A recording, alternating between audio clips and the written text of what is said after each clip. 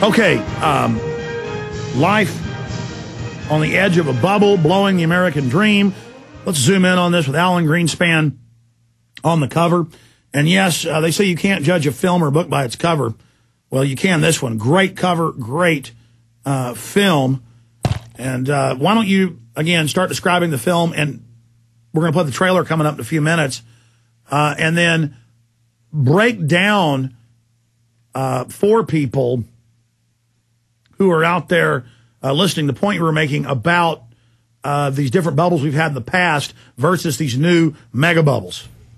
All right. Well, I mean, the easiest way for me to sum up exactly what the film is about is just to use an analogy. And that is, if you give an umpire $1,000 before he makes the play, what do you call that? You call that a bribe. Yes. If you give $1,000 to a judge right before he renders his verdict, what do you call that? You call it a bribe. Not anymore. They call it, here in Texas, they openly take the money stolen from the people. Well, I would call it a bribe, and I think most people would. And they call it law enforcement, boy. Some kind of Al-Qaeda.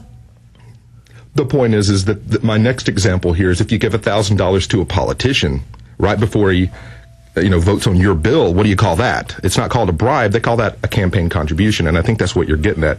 It's just become absolutely acceptable for the people in Washington who are trying to leech off of and persuade others to vote on their particular legislation, whoever they work for, whatever the lobby is, whatever the situation. And we cover that, we address that quite a bit in the documentary because, how can you possibly have a representative in office who truly represents the people if his campaign cost him $6.5 million on average to get reelected? You didn't contribute any of that money to his financial campaign. You can't even get in there to talk to a senator unless you've contributed. Offshore corporations did. Yeah, exactly. So, these are the people that are presenting us with the problem, and it's the corporations that really started out, as you see in the beginning of the film, about 200 or so years ago with Alexander Hamilton, who was our first Secretary of the Treasury. He decided that we needed to have a corporate system in the United States for the banking, and I forget exactly what they call it. It's, the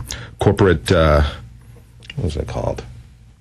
Don't get me to lie. Watch the movie. But the point is that Alexander Hamilton, our Secretary of the Treasury, the guy who appears on the $10 bill, is responsible for setting up banking corporations in the United States for the purpose of keeping all of this money that is created through the generation of credit and issuance of credit in private hands.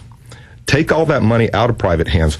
Imagine, at the peak of our bubble, we were borrowing $1 billion a day. $1 billion a day from foreign investors to feed our credit habit. All right. The money that was being made on top of the credit, the interest that's paid back, if we were to simply funnel that back into the Treasury, back into our hands, the people's hands, who it belongs to in the first place, I don't think you'd see anybody paying taxes. You surely wouldn't see a federal deficit. No, absolutely. This fiat money, fractional reserve system, a lot of economists have argued if it was done right, would actually empower the people. The problem is it's always going to be abused. It's always going to be used. And the trade deficit alone is hundreds of billions of dollars a month now. And that's another form of fractional reserve manipulation. And that goes into the whole neo-mercantile model. But please continue. So I think everybody gets the example there where we're talking about between a bribe and a financial contribution. And now they've stolen trillions of dollars.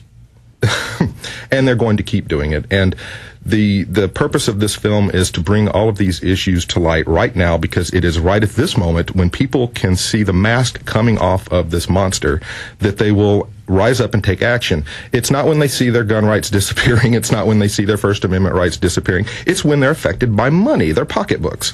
All right, so I think that this is a perfect opportunity for us to jump in there and get people motivated to take some action to make these changes that we're talking about. Well, that's what Ron Paul keeps saying, and what I keep saying is that the bankers are going to use the crisis they've engineered on record to bring in even more power and control for themselves, as they're doing right now. So we are forced to point out they're the architects of all of this and hopefully use the crisis to kick them out of power instead of them getting more power. It's not like they're just going to get away with this. They are going for broke now because they know they've committed so many crimes already that this has got to be the mother of all corruptions. And so there's nothing they won't do. They are committed to their cause. They have pledged their names, their honor, their money, their treasure, their blood, their sweat, their souls on this. Their lack of honor. Absolutely. And then meanwhile, the public's drinking beer, still watching the football game, having no idea what we're in the clutches of and thinking, politicians are trying to fix it, Marge. No, they're not trying to fix it. They are like cockroaches when they've been sprayed with poison, fornicating like they know their time is short. They are going maximum corrupt right now. And we're going to see more and more fireworks from here on out. I don't think people understand what they've done with these bailouts. The $750,000 bailout, the very first one we passed, and then the second one, the $850 billion. Take that money and add that up, divide that by how many people in this country have a home mortgage, and you could pay off literally 90% of the home mortgages in this country. If they really wanted to put money back into the economy, give people an extra $1,000, $2,000 a month, they would have paid off their mortgage bills, not fed money into the banks that created the problem in the first place. William, I totally agree with you. Continue describing what the film goes through. I mean, if somebody gets Life on the Edge of a Bubble, Blowing the American Dream, because it covers a whole bunch of different subjects, really a wide spectrum analysis of how this scam works.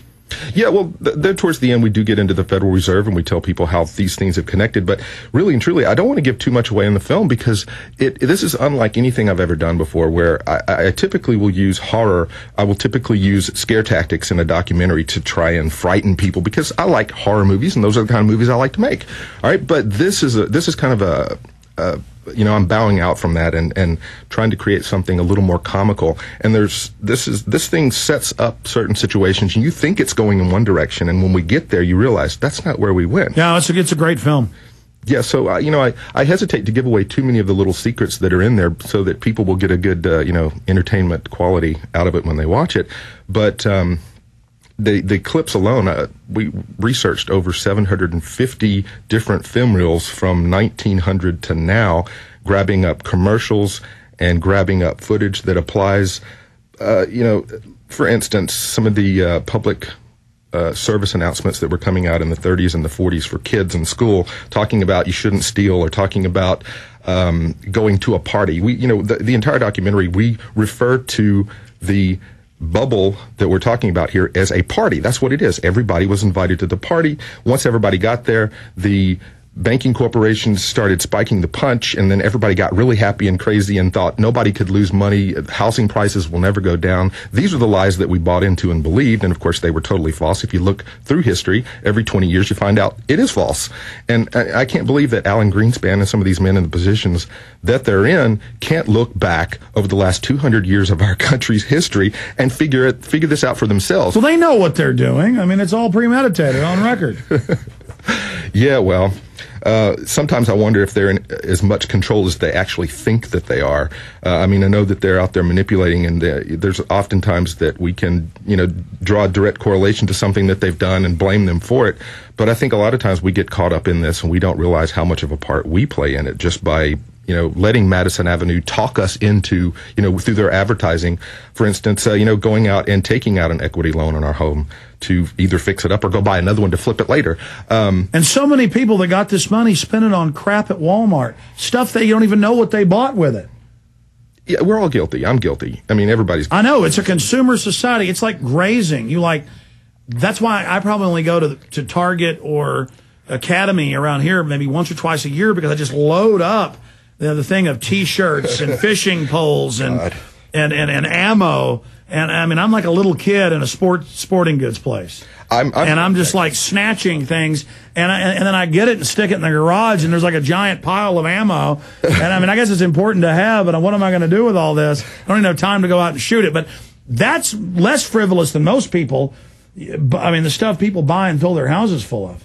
Yeah, you don't want to turn me loose in an academy because, like I said, Coleman lanterns and sleeping bags and all that stuff that they have in there, it just, fascinates me and makes me whip that credit card. Are you kidding? Bow and arrows, BB guns. I have a small backyard. The neighbors are always looking over the fence at me, BB gunning and pellet gunning and bow and arrow back there. It's certainly a lot of fun. I was just in academy the other day because we lost all the arrows. My parents have 3 acres in town, and I go over there and shoot them into the woods and end up losing them. But my kids are quite the little Robin Hoods. Yeah, we were on our way in. It was all I could do to not stop at the academy. We don't have them in Missouri. Oh, you saw Valhalla. Yes, absolutely. In fact, I'll be visiting Academy before I leave just to buy a little trinket and say I visited Academy while I was here. But the only problem with Academy on the side issue is I bought one gun there. And I go in and the manager comes down. He goes, "Oh, I'm a big fan. I saw you on the surveillance camera." And then I bought the handgun, bought the ammo, and then he said, "Oh, I'm going to give it to you once you get to your car." And I think they were kind of scared of me, like I was going to grab the handgun and, start like an old Western in a saloon or something. But hell, Walmart writes your name down when you buy ammo now, so you can't buy ammo at Walmart. I didn't even know that. Yeah, well, they don't do it at Academy yet. But so what do you want at Academy? I think I want a new Coleman lantern. They brought back the old-fashioned, pewter metal cap guns that are like heavy with a holster.